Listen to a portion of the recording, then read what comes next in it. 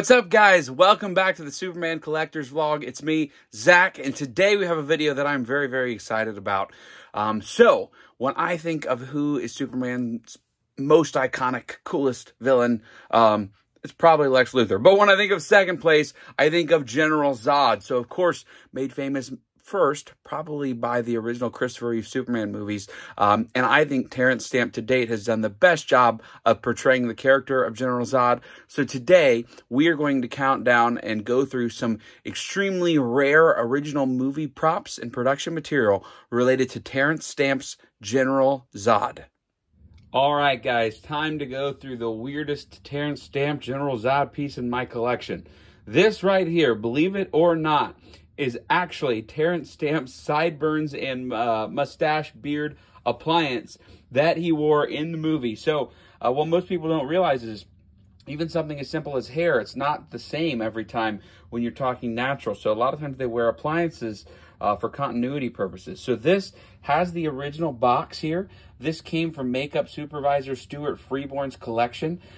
This is the original box of the beard and mustache that Terence Stamp wore. It did come with a Propstore certificate of authenticity, but Stuart Freeborn ended up consigning a lot through them. So a really unique and interesting piece of Superman history here. So next set here that's really, really cool, and I'm so excited to share with you guys because I believe this might be the first time I've ever shared this to the public. But this is a set of original hand-drawn storyboards. So storyboards would help with creating the movie as they kind of decided what scenes needed to be filmed and how they needed to be filmed. So this is the original set of hand-drawn storyboards because, again, once they were drawn once, they would be copied and distributed to other parts of production. But this is the original set relating to the scene of the first time Terence Stamp's Zod says the phrase kneel before Zod, or tells Superman to kneel before him. So as you can see right here, Zod says, "Kneel, son of Jor-El, bow to me and atone for the sin of your father." So how cool is that? This is the earliest conception of that iconic scene, and I would bet that many people who aren't even Superman fans are familiar with that scene. But really cool. I'll show you some of these close up, but really proud to own this set.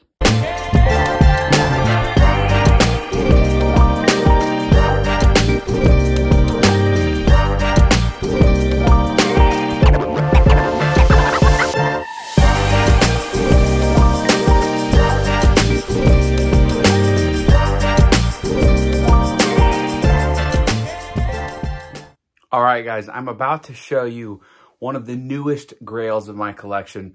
And this is a piece that I'm super excited to own. So I can't talk highly enough of the company Propstore. If you've ever dealt with Propstore, they're one of the most reputable dealers in original, authentic movie memorabilia, in screen-worn merchandise.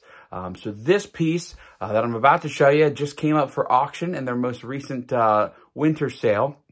I had known this was going to be consigned because I met the original owner on Facebook and we kind of conversed a little bit. And luckily, he gave me a heads up that they were going to be at the sale. So I had time to put a little money back to make sure I was ready for it when it came. So these here are an original pair of boots worn as General Zod in Superman and Superman 2. And I'm incredibly proud to own these in my collection. So these are marked on the inside for actually Paul Weston, who was the stuntman who did some stunts for Terence Stamp, and they're marked water, so it's most likely that these are the original boots worn in the debut scene where General Zod walks on water across the lake. You all remember the iconic scene, but really, really cool piece. I'm super proud to own these boots. One of a kind, super, super neat. So one thing I want to show off about these boots, so obviously in the movie, they appear black. But the material of these boots is very different depending on lighting. So if I take a flashlight there, you can almost see how kind of a reddish hue comes out. And in the right lighting, these boots will appear almost completely red to like a burgundy-ish brown. Versus when I take the light away, you can see it looks much more black. But you can get very stark color differences just depending on the lighting that they're in. So it ended up working out perfectly with the IKEA D-Tolf cabinet to provide just an amazing glass display case for them. Really, really cool. But again, one of the gems of my collection. Very, very proud to own it here. So here's another piece that I'm sure is quite familiar to all of you if you're a fan of Superman 2.